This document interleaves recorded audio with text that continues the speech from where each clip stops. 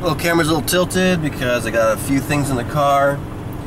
I'm sick today, but I am off to a friend's house who lives up in the canyons to continue filming short films. I've realized as a storyteller, I need to create short films and tell stories. So I'm gonna basically induct his daughter. Her name is Chloe, and we're gonna produce a show called Adventures of Chloe. And you're coming along.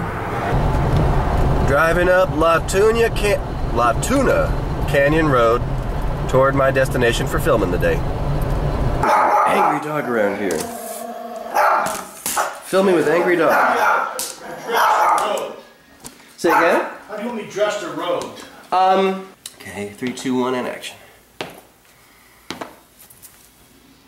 One more time, and with actually a bigger smile, like you're kind of happy to be there. There you go. 3, 2, 1, and action. Hey, step into the doorway for a second, Chloe. Please. Alright, let me bring this down a little bit. Okay. So... I love it. I love it too. That was actually very good. And cut. Just finished filming with my friends here in the canyons. Went great. I think I'll have one pickup shot to do for the masthead of Adventures of Chloe. But it went great. So we'll see you soon. See you later. Thank you for watching. Thank you for subscribing. I'm still sick. You can hear it in my voice. But we move forward anyway.